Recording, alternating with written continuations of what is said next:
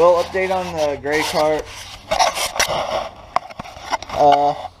Finally got the right hangers in, but we rebuilt the brake, but what we forgot is the actual brake disc.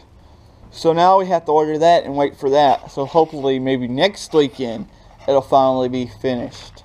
Also gotta go and buy some nuts for that. Just go to Tractor Supply. So that's still waiting on this one. Seems like it's taking forever to finish and taking a lot of money to finish it. We're right at $500 in parts.